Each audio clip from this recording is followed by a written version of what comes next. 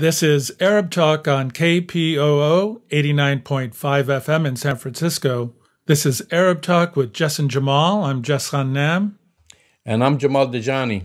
Jamal, we have a really exciting show today. We're going to be reviewing with one of the foremost critical analysts on despotic rules and strong-arm rulers in the Arab world and Middle East, Professor Asad Abukhalil.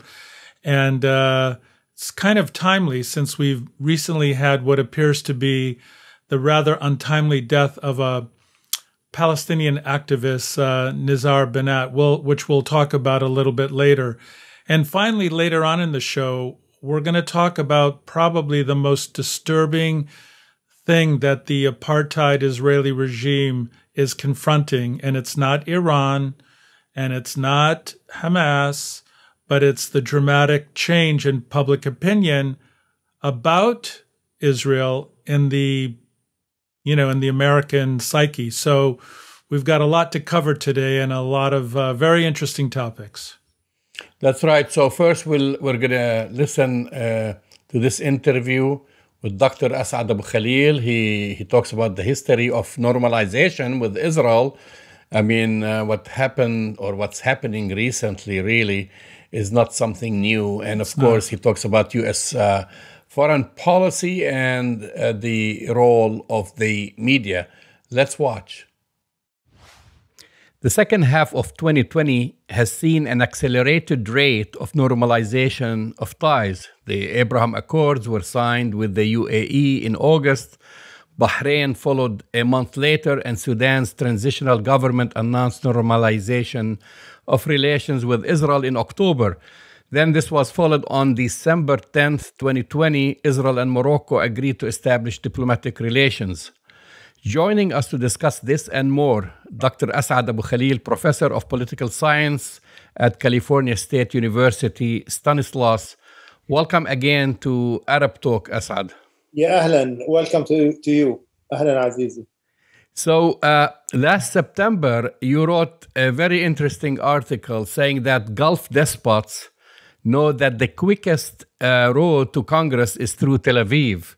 Right. And that the Saudi Crown Prince Mohammed bin Salman, aka MBS, was behind the scenes role in normalization with Israel. Please explain, what did you mean by that? Yes, Jamal. The thing is, Arab governments, or Arab despots really, have been in search of ways to ingratiate themselves with the American government for many years and decades. And unfortunately, that principle of coming closer to Washington through Tel Aviv, by getting closer to Israel, has also been followed and pursued by the Palestinian Liberation Organization under Yasser Arafat. So Yasser Arafat, I think, one of the many ways in which he thwarted the Palestinian revolutionary potential is by insisting that the road to Palestine is going to pass through Washington, and that the road to Washington passes through Tel Aviv. So as a result of that, he basically offered everything he got to the Israelis in the hope of getting American support. I mean, he did get American support for a while, but it was American support for the dismantlement of the Palestinian resistance movement. I mean, the American government even insisted on the revision of the Palestinian Charter of 1968, which basically was the agreed upon program of all Palestinian people and factions and so on. The Arab despots in recent years, especially since the invasion of Kuwait, has really basically decided to become very blatant in their attitude to the Arab-Israeli conflict. Because, I mean, Arabs always knew that the Gulf governments were never supportive of the Palestinians. They were afraid of the Palestinians, especially with the rise of the Palestinian resistance movement of the 1960s and 70s. They wanted to avoid antagonizing them because the Palestinians were armed and they were powerful and they have capabilities. But once the Palestinians have been disarmed by virtue of Oslo and by virtue of the disastrous policies of Yasser Arafat, the Gulf governments are not afraid of the Palestinian people anymore. And that's why they are showing their true face. And their true face is one of collaboration and normalization with Israel. Let us remember that the great president Nasser of Egypt, since the 1950s and 60s, have correctly pointed out that these are not with the Arab people, that these are not with the Palestinian people, that these Gulf despots are mere agents of colonial powers and have always been under the table collaborating and cooperating with Israel. Let us remember that in the 1960s, during that war of Yemen, which was intended to exhaust the forces of the Egyptian army, the Gulf governments received the assistance of Israel along with the assistance of the American, the British, the French, and all that.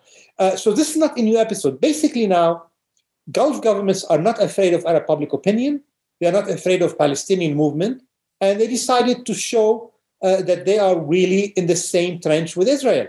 And they've always been there. I mean, this is why we all on social media mocked the UAE foreign minister when he famously said that he is tired of the war with Israel, as if he or his royal dynasty have ever exerted a drop of blood or effort for support of the Palestinians. I think you're saying something very interesting here because I'd like to differentiate between governments and people because you're saying, just to make it clear, that the governments are not afraid of their own people because I assume most of the people in the Arab world don't follow in the footsteps of their government. They still support the Palestinian cause. Absolutely, Jamal. I mean, we have evidence of that. One public opinion after another for the last several decades all point out that the Arab population, all the way from North Africa to Saudi Arabia, are solidly behind the Palestinian movement, are solidly opposed to normalization with Israel. In fact, and it's not surprising to me at all, the Saudi people are one of the most anti-Israel people in the entire region. I mean, if you look at the most reliable, the Arab Center public opinion surveys, which have the largest sample and the most reliable methodology for sampling Arab public opinion, all point out that Arabs are unanimous against normalization. And for that reason, normalization between UAE, Bahrain, and Saudi Arabia under the table with Israel required an increase in the level of repression in those countries because they know where the population stand. I mean, I can tell you anecdotally, several years ago, I did a speaking tour on British universities from the south all the way to the north.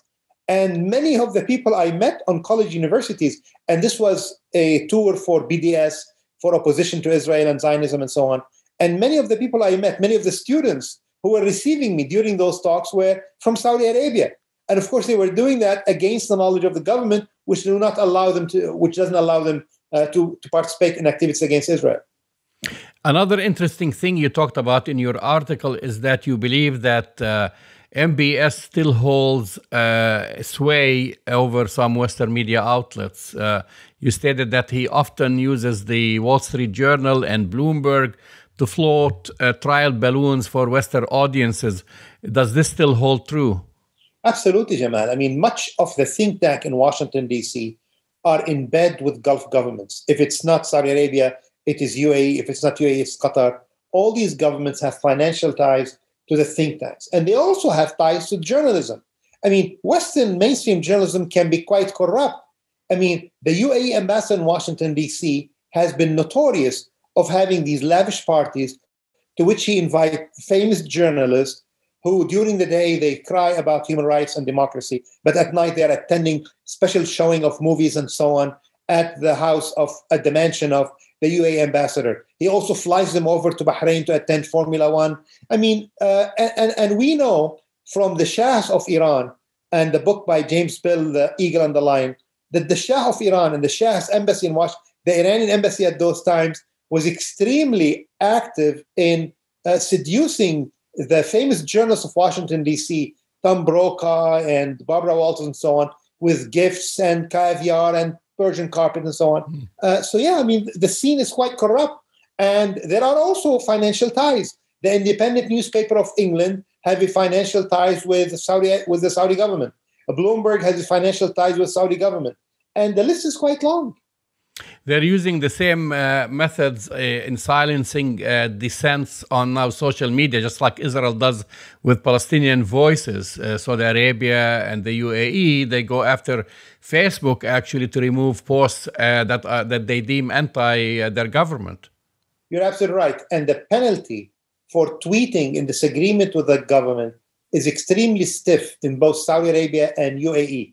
Imagine if you tweet in support of Palestinian struggle, you will get a 15-year in prison in both countries. Wow. And despite that, I have to give credit to many brave Saudis and Emiratis who have, despite all the pressure, and in Bahrain, have been tweeting in support of Gaza and in support of Jerusalem in the last conflict. So people are taking risks. I mean, I know a Saudi intellectual who I will not name, because he was put in prison merely because what he does on Twitter for so many years is passionate advocacy for the Palestinians. Imagine, that man is still in prison. He's a secular Arab nationalist because he tweets in support of Palestine. Wow, incredible. Shifting gears here, President Joe Biden promised that his foreign policy would mark a major departure from former President Donald Trump, pledging to put human rights and democracy at the center of his approach to global affairs. Yet, we have not seen him condemning the killing of Palestinian children in Gaza by Israeli bombings, or the ethnic cleansing that is happening right now in Jerusalem. Do you actually believe, or do you expect that there'll be a shift in U.S. foreign policy in the Middle East, especially when it comes to the question of Palestine? Absolutely not, or any other where in the world, for that matter. I think you should address this question to the likes of Noam Chomsky and others who made the argument of lesser of two evil. These are the people who told us that it's important to vote for Biden because it's going to make a change in some areas of policy, domestic or foreign. I think we have seen very clearly in some areas, Joe Biden has been worse than Trump. With the war in Yemen, the United States is more involved than ever in supporting the Saudi brutal war in that country. On the question of Israel, there's absolutely no daylight of difference between the Biden and the Trump administration. If anything, I think the Biden administration has been quite aggressive in silencing any voices that are critical of Israel with great militancy. And we saw on the question of sanctions against Iran as well as sanctions on Russia, this administration is extremely militaristic, and they want to continue the policies of previous administration in projecting more military force and endorsing all Israeli aggression no matter where. So how are they going to sell this human rights approach to the rest of the world? Well, you know that it doesn't sell in the Arab world. It may sell in Washington, D.C. with the mainstream liberal media that want to believe that liberal administration or democratic administration are rather more humane than Trump's administration. I mean, in reality, it's not like that at all. And in some cases, in fact, it could be more sinister, especially as we saw this administration. I mean, just to point out some hypocrisy, Biden, when he was running for president, called Saudi Arabia a pariah state. He said about Mohammed bin Salman that he cannot find one redeeming quality in that man. And what have we seen since he came to power? The officials of this administration has been making most fawning, pathetic statement in Saudi media about the strong alliance between the two countries, how the United States is obligated to offer military support for Saudi Arabia. They have been extremely explicit in support for the Saudi regime and for the security of the ruler. That shows you in a nutshell the inconsistency between the rhetoric before he became president and what he says now. Well, there is more actually inconsistency and hypocrisy, and this is something that you're very familiar with. Last month, Secretary Blinken tweeted, and this was on World Press Freedom Day, that the United States continues to advocate for press freedom, the safety of journalists worldwide, and access to information and on and offline. I'm quoting him here. A free and independent press ensures the public has access to information. Knowledge is power. Yet recently, the U.S. government shut down Al-Alam, the Iranian TV network Al-Alam, Al-Masira, and Press TV websites. What do you make of this?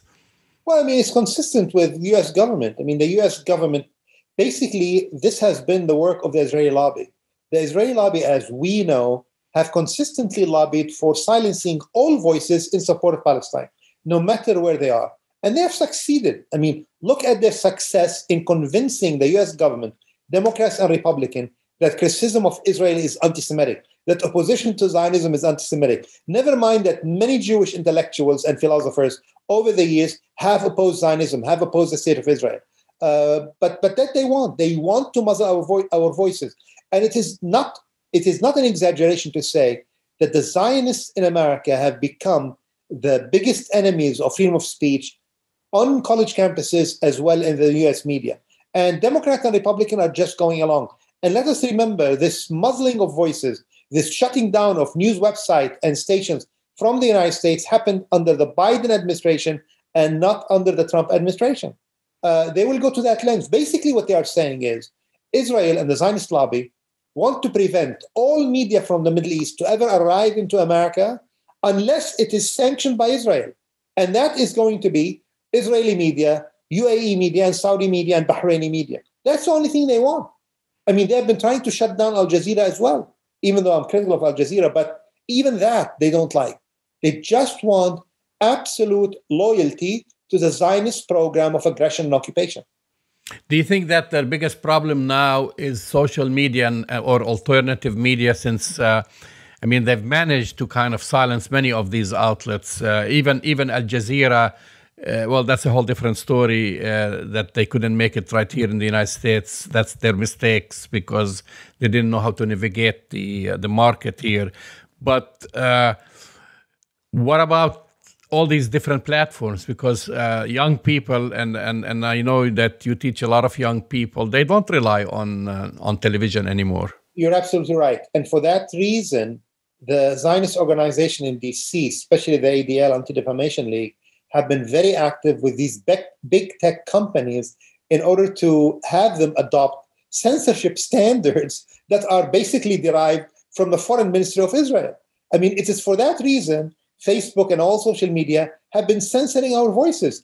I was expelled from Facebook for my advocacy for Palestinians, and I think we should expect more of that. For that reason, we should try to find alternative social media that are coming out in the world, maybe from other countries, that would be free of the intimidation by Zionist organization in Washington, D.C. But you're right. We have seen during the last war on Gaza and the confrontation in Jerusalem that the Zionists are very unhappy about the social media because they cannot control the message. They cannot control the narrative. They cannot control the images. We are able, Palestinians in Jerusalem, in Gaza, are able to deliver their own media to the world, and the world is able to see. And this is why the Zionists were freaking out during that confrontation.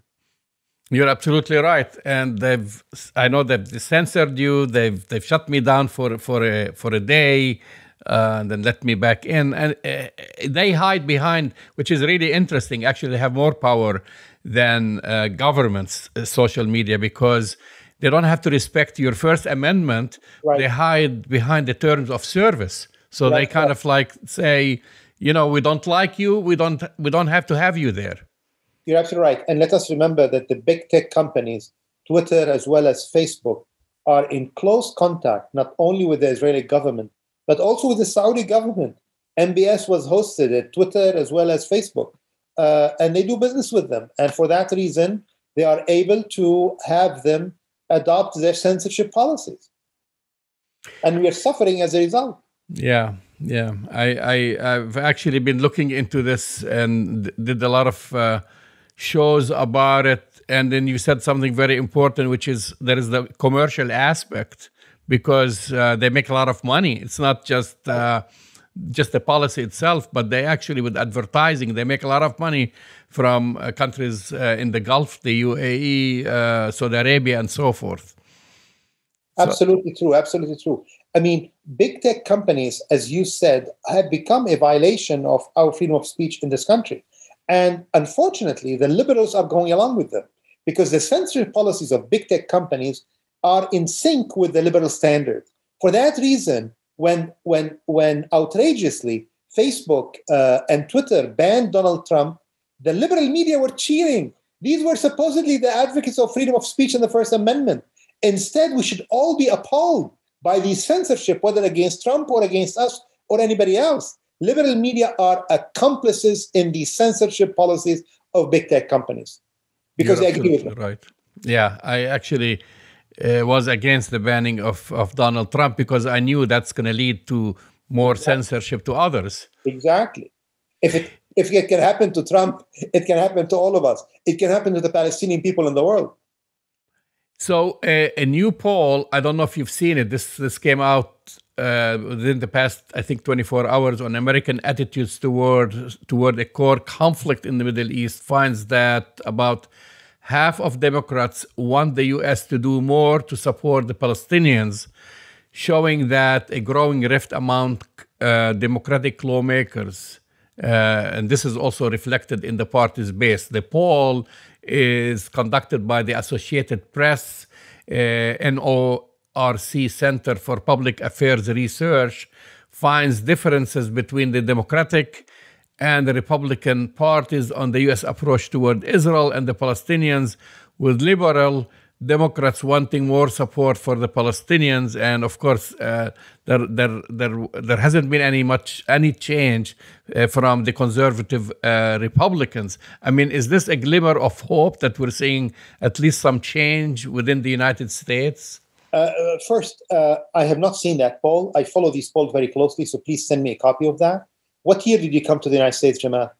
75. Wow, 75. I came to this country in 83.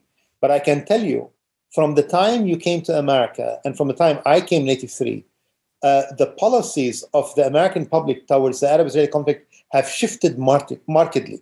In other words, when we first came, liberal Democrats were the staunchest, more fiercest Zionists in the United States. These were the biggest supporters of Israel. And Republican, in contrast, were the more likely to be critical of the state of Israel. Now it has switched. The bedrock of American support have become American conservative, especially evangelical Christians, Southern Baptists. They are the most vocal for Israel. In the liberal Democrats, it's totally different. We see now more opposition to Israel among liberal Democrats. And if you go do it by age, you will find young liberal Democrats are far more likely to be critical of Israel than previous generation of liberal Democrats. The Democratic Party basically now is split, half-half, between those who support Israel and those who support Palestinians. However, I am not very optimistic on that for many reasons. Because if you look at liberal democratic parties in Europe, and even socialist parties like France, and the Labour Party in England and so on, you find that even though the rank and file are more sympathetic to the Palestinians, the leadership is not. So the Socialist Party of France is extremely pro-Israel, even though the rank and file are opposed to Israel. Why is that? Because the interests that run these parties, there are big financial interests, political interests, manage to ensure that nobody should come to the leadership who is not beholden to the Zionist interests of that country. I mean, the same is true of what happened in the Labour Party in England. We had one exception in Jeremy Corbyn, and look at the war against that man. Look how much he was vilified, called names. I mean, he was basically called a traitor and an anti-Semite. Well, don't you think there is a similar campaign to vilify AOC, Rashida Tlaib, Ilhan Omar? Even though they are more timid than I would like them to be, but you're right, there is a campaign against them because those represent basically the rank and file of the young liberal Democrats of the Democratic Party. And they don't want that to happen. And the Zionists are freaking out about that because we saw the rhetoric is changing. I mean, I remember mayoral candidates in New York City, how much they used to compete in praising Israel. Notice in this last campaign, in the mayoral race, it wasn't like that. So there is a change afoot, but it's not necessarily going to be translated into policies. Although I have to tell you, during the last war in Gaza, to see that Chuck Schumer, of all people, stayed silent, and to see the chairman of the Foreign Relations Committee in the Senate, Menendez, being quiet about it, or even voicing mild criticism of Israel, that to me is a seed of change. Something is happening, but let us not fool ourselves. Change will come over there, by the people there, by their struggle. Anything we can do here to help is great, but change does not come from the Western metropolises of the United States or the continent. What about the role of the media? Did you notice any change in the recent example with Gaza, the publishing of the Palestinian children faces in the New York Times and maybe MSNBC and others? But I don't follow the TV media, but the print media I follow closely, and I would say there is a very small, mild change. But ultimately, the racism at the root of the problem remains. Western media have a race problem, racist problem. They don't view us Arabs as equal, a human being to the Israelis. They don't think that our lives are valued in the same way like Israelis. That remains to be the case. And for that reason, as long as that is the case, and as long as Zionists have wielded tremendous influence in intimidating the media, media is not going to change. Those changes are cosmetic. If you see the cover of the New York Times and the Washington Post, it's still extremely frustrating. Dr. Asad Abukhalil, thank you for coming on Arab Talk. Thank you very much, my friend. Take care.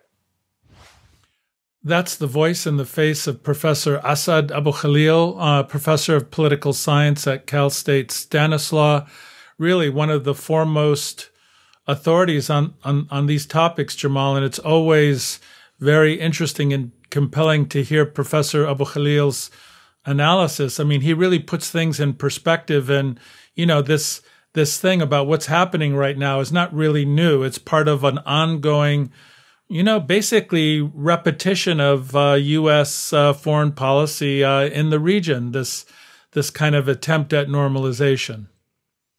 Yeah, you're absolutely right. And I don't think there is going to be a change under the Biden administration. Unfortunately, I mean, we've witnessed firsthand the reaction from the Biden administration, whether it's President Biden or Secretary Blinken, when over 50 Palestinian children were killed in Gaza. And the reaction was that Israel has the right to defend itself. They keep repeating this phrase, no matter what. I don't know. I think public opinion, as you said, is shifting. Certainly, it's shifting within the liberal, section of the democratic actually, Jamal, establishment. It's actually shifting across all sectors. And if you look at some of the data from this report that came out, it was very interesting, and I think will ultimately be the biggest threat to the stranglehold that AIPAC and Israeli supporters in the United States have over the U.S. Congress, because basically overall support for Israel has decreased across all sectors. Liberal, conservative, white, folks of color, doesn't matter.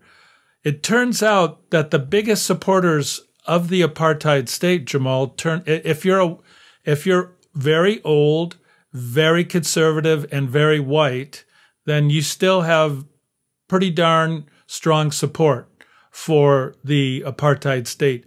But everybody else actually has the view that Palestinians and Palestine should be treated more equally and more fairly, and that Palestinians are getting short shrift and shortchanged on all of these negotiations. It's a pretty dramatic change from just even 5 years ago, Jamal. Well, I have to agree with you when it comes to the American public opinion, to the grassroots movement, to a slight shift within Congress, but I'm not holding my breath when it comes to Congress, right? Be it the Congress or the Senate or the administration. It's going to take many, many years, and people have to elect fresh blood, new, you have senators who have been for decades. I mean, decades on the dole of AIPAC. How are you going to change that? You're not going to change that. They're going to keep repeating the same thing. They're going to keep receiving their marching orders from AIPAC. So unless you have a major shift in the makeup of the Senate, be it Republicans, which I doubt it, maybe a little bit on the Democrat side. And we see even the Congress itself, the Democratic Party, it's split. And they've recently targeting those liberal Democrats like Ilhan Omar and Rashida Tlaib and AOC and so forth, because the establishment, see the statement that was issued during the attacks on Gaza by Nancy Pelosi. That's right. It wasn't any different than Biden. It wasn't different than any Republican senator, and you know, it's the same line of old and tired policy, but this is what we have so far. Well, I think that's right, Jamal, and I have to agree with you. We shouldn't hold our breath waiting for this dramatic shift. But I do think that the policymakers, the Israeli policymakers, pay very close attention to these longer-term shifts in American public opinion about what's happening among, what's being challenged, Jamal, is people no longer believe that it's in the strategic best interest to support the apartheid state of Israel in the ways that they've done traditionally. That's a pretty dramatic shift. It has to occur at the grassroots level. It has to occur at the level of, public opinion. That shift is welcomed by all parties internationally, because we already see that Europe, Africa, Central and South America, the rest of the world is already on board with this opinion of supporting Palestinian rights to self-determination. It's only the United States that is lagging.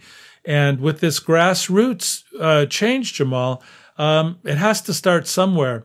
As it turns out, the only people who really support the apartheid regime of Israel anymore are white supremacists. That's their main source of support here in the United States. Old white supremacists who believe, in this kind of rhetoric, which is causing harm, what most of us believe, harm to the strategic interests of the United States.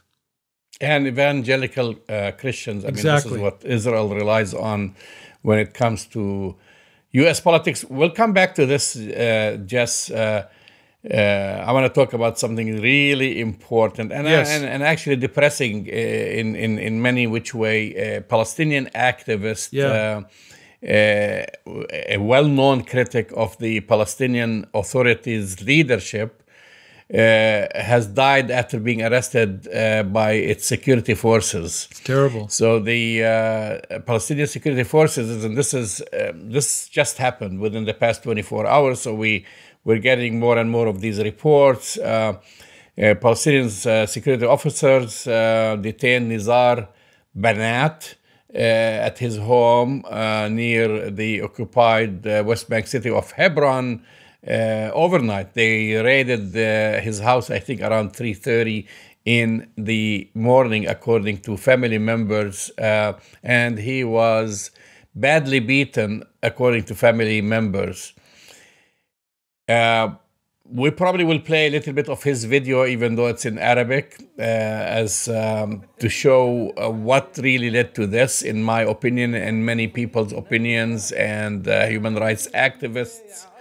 Mr. Banat denounced the Palestinian Authority on Monday. He recorded a video which he posted on Facebook, Jess, and mostly over the deal. We spoke about this, that Israel basically wanted to dump 1 million soon-to-be expired coronavirus vaccines on Palestinians in exchange for similar number of doses from a shipment that the Palestinians are expecting later this year. So they wanted to give them, and we posted actually a picture of those vaccines, which were expiring this month. And there is no way on earth the Palestinian Authority in the West Bank, and especially, of course, if we talk about including Gaza, that they have the capabilities to distribute 1 million vaccines in less than a week. No, it doesn't we're happen. coming to the end of the month. That's right. And of course, the whole idea, the whole system of especially with Pfizer, refrigeration, which makes it very, very complicated. So apparently there is some uncouth dealings with that shipment. And then until people start to speak about it, and until he exposed it and so forth, then the PA swiftly canceled the deal. When the first batch of jabs arrived from Israel, saying that they were nearer to their expiry date than expected. Someone signed off on that deal before. So this wasn't, so that's the whole idea, and why people are very upset, and people like him. So what happened of course, security forces came to his house at 3 a.m. in the morning. Beat him up. According to, and I'm reading here, I'm going to read. So we have this accurately, according to a cousin of his name is Hussein, who told Reuters news agency, they kept beating him continuously for 8 minutes. They did not come to arrest him. He said, if you came to arrest him, take him. He was, why the brutality and why the violence? Then there was an announcement from the hospital that he died there, and then his cousin, another cousin of his, says the announcement of his death at the hospital was a ruse. Basically, they beat him to death. This is what the family believes. And this is not, by the way, this is not the first time that no, Jamal, Banat, not by any stretch. This is a very common. This is a very common occurrence. Well, especially for him personally. I mean, he's been arrested before. The last time, I think it was a few months ago, he got arrested for criticizing also the new Prime Minister Mohammed Shtayyeh, and in that video he actually speaks about this, and he also criticized the EU and other donor countries for providing financial aid to the Palestinian Authority, and I think this was very upsetting to the Palestinian Authority. He was like attacking donors on several of his Facebook postings and in interviews, and blaming them, for basically, creating an oppressive regime according to him. So that's in short, and there were demonstrations in front of in Ramallah, in front of Al Muqata'a. This is where the authority and Mahmoud Abbas offices are, which was kind of broken down quickly by the security forces. We're early on just talking about this because his death was announced today. Right. But isn't this part of the larger picture of what we've been talking about for decades now, Jamal, is the lack of true democratic processes going on in the Palestinian Authority? Abu Mazen, Mahmoud Abbas, is still the president. We still don't have elections. There's cronyism. There's corruption. And this is really what Nizar was all about calling out. I mean, because in a real democracy, in a true democracy, you should be able to criticize leadership, political leaders, in a way that brings about change, in a way that brings about greater transparency, and that allows people to feel more connected. So it's a death, but it looks like it was more like a murder, Jamal. I mean, if it's a political murder, politically motivated murder, to kind of take the voice away of one of the leading critics of the Palestinian Authority. It's very, very sad and disturbing, Jamal, with all the problems in Palestine right now, that something like this would happen. Especially after, what Palestinians had to go through with the bombings of Gaza. The Palestinians in Jerusalem are getting attacked by colonial settlers. Every Their day homes still. are Every single day. Right. Also in Hebron. I mean, he's from Hebron, and Hebron is no stranger to these attacks. Right. I mean, we spoke about this. What's happening now in Jerusalem happened in Hebron almost 2 decades ago when Israeli colonial settlers took over Al-Shuhada Street, right in the heart of Hebron, and ethnically cleansed the Palestinian population from there. And basically now when you go to Shuhada Street in Hebron, you have to go through an Israeli checkpoint. If you're a Palestinian, you're not allowed to pass through. If you are Jewish, you're allowed to pass through. I mean, I've worked on a documentary there. I've filmed it. I know exactly what's going on. And they are replicating the same thing in Sheikh Jarrah, where these settlers have taken over, or trying to actually take over all the homes. They've taken over some of the homes. and evict more than 60 Palestinian families who live there. They now have a checkpoint, so you cannot go through unless you are a settler or some of the Palestinians who live there. They stopped it to traffic, so it's and of course, sadly, Nizar Banat has witnessed everything that's happening in Hebron, and it will be really sad if it will be determined, because now his family is asking for an autopsy done not by the Palestinian authorities doctor, or they want their own medical, Jamal, to determine what caused his death. And of course, what caused his death. You get picked up at 3:30 in the morning, according to his cousin. You're beaten. Then they call you and they say, come. And, his body is at the hospital. It's really, really sad. It's very depressing. I don't want to even get into the blame game because, but there is accountability has to happen. And those who are responsible have to they have to be held responsible. Well, that's exactly right, Jamal. From the top down, not from the bottom up, as we see happening in, for example, Saudi Arabia with MBS. You give the order to assassinate Jamal Khashoggi, and then you sacrifice through a few sacrificial lambs at the low level and say, oh, MBS didn't know about it. These things don't happen in a vacuum. So we call on the Palestinian Authority to really hold responsible those from the top down. That's exactly right, Jamal. And people need to be held accountable.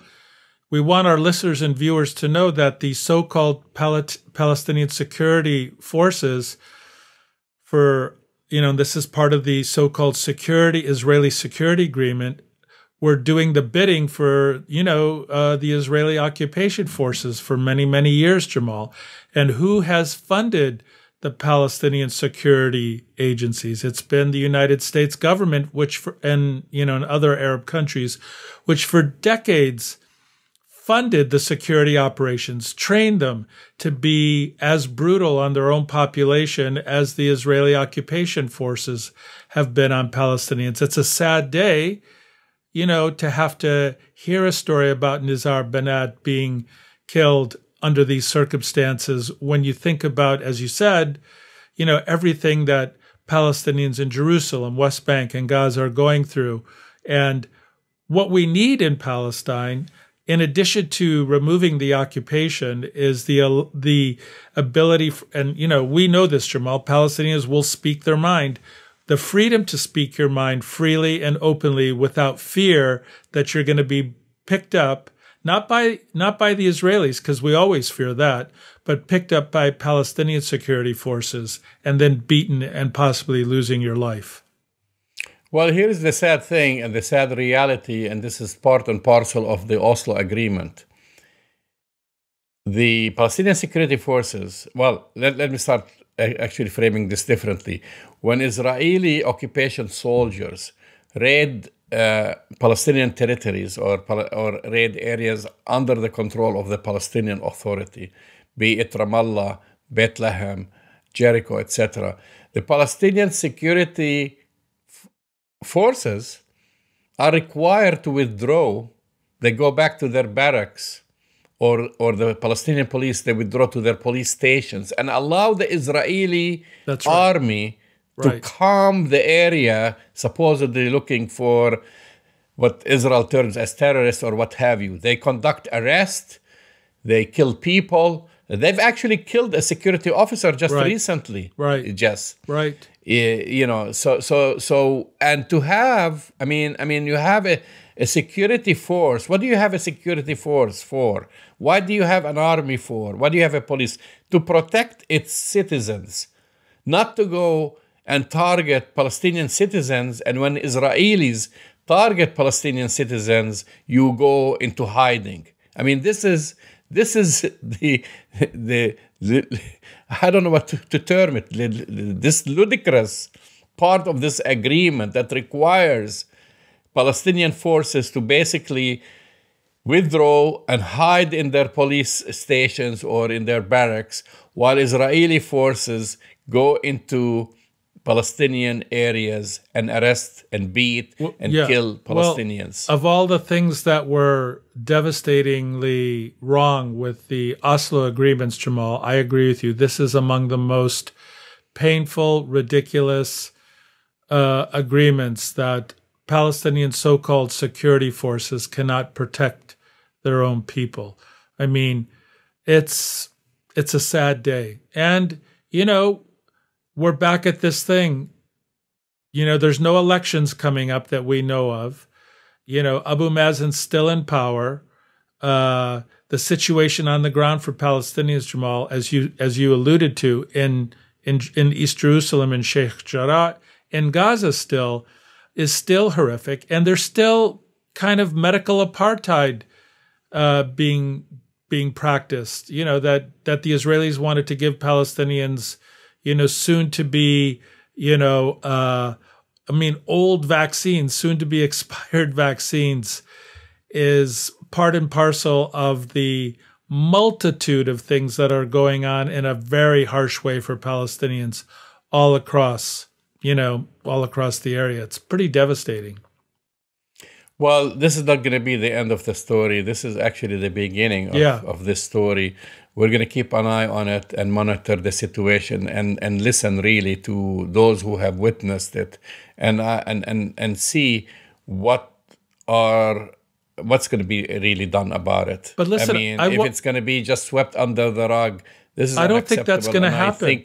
I think people are not going to allow it on the ground. No, I agree. I think with the way the social, I mean, we talked about this in our last show. I mean, the world gets to see what's really happening in Palestine because of social media. But part of that world is also Palestinians, you know, 48, Gaza, West Bank, you know, refugee camps.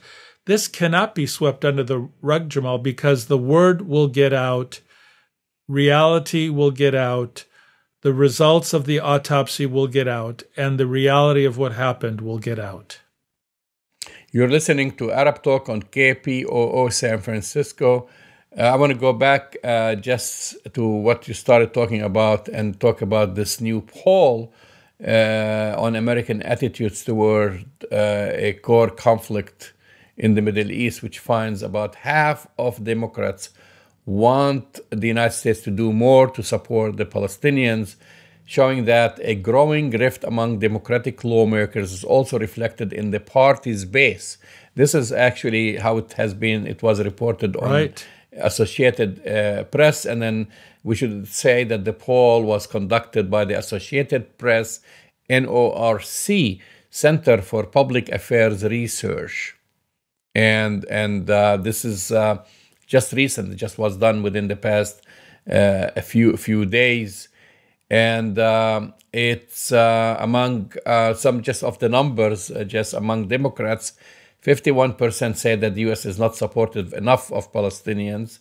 The sentiment jumps to 62% among Democrats who describe themselves as liberal. On the other hand, 49% of Republicans say the U.S. is not supporting enough of Israelis. That's why there is no hope for a redemption for the Republicans. No, but Jamal, that number is less than it has been in the past. I mean, we need to look at the historical trajectory of these numbers. The numbers for the Republicans, it's 49%, but it used to be 50 and 60%. So we see an erosion of that kind of support, which is really dramatic. And listen, 51% of Democrats, when you look at that, that's huge. Huge. Yes, yeah, as far as the Democrats, and then I should also add 42% of liberal Democrats say that they disapprove of how Biden is handling the conflict compared with 31% of moderate and conservative ones. Let me see what else. A majority of Americans, 57%, think that there is a way for Israel and an independent Palestinian state to coexist peacefully, compared with 39% who say that there is not a way. Okay. Well, the point being is that, and I will say what I said at the beginning of the show, Jamal. This freaks out the Israeli regime more than Iran, more than Palestinians, more than Hamas, more than, Syria. Public opinion is more frightening to the Israelis than anything else. American public opinion.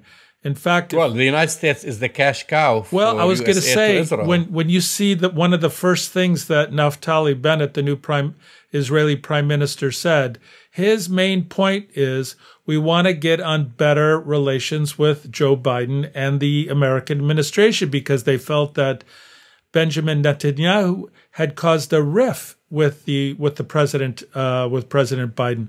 So Naftali Bennett, who is an avowed racist, an avowed ethnic cleanser, who really is committed to removing any sense of Palestinianness from historic Palestine, all he really cares about, really, Jamal, if you think about it, he doesn't care about changing the apartheid policies. He cares about having a better relationship with Joe Biden.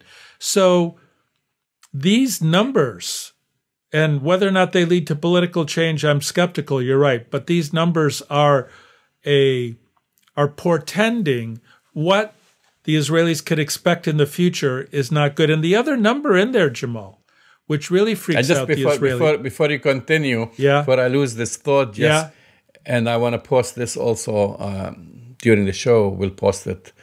There is a very telling cartoon by the talented Carlos Latouf about Naftali Bennett basically whitewashing himself.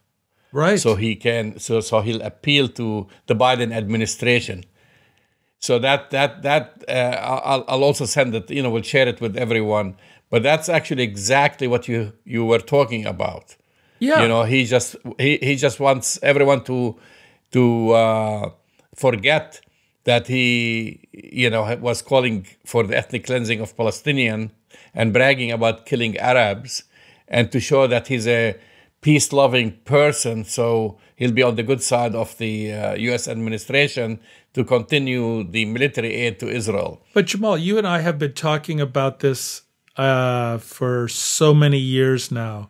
We've given presentations on this in large public forum. There's no difference, and we spoke about this last week and the week before. There's no real difference between left and right in an apartheid state like Israel. One is more whitewashed, one is more the reality. And I've always been a fan of let the reality of apartheid speak. Why whitewash it? I think people should see what apartheid regime really looks like, Jamal. And Naftali Bennett and Benjamin Netanyahu are really no different, in my opinion. Well, you're 100% right. I mean, I don't know, how convincing he'll be.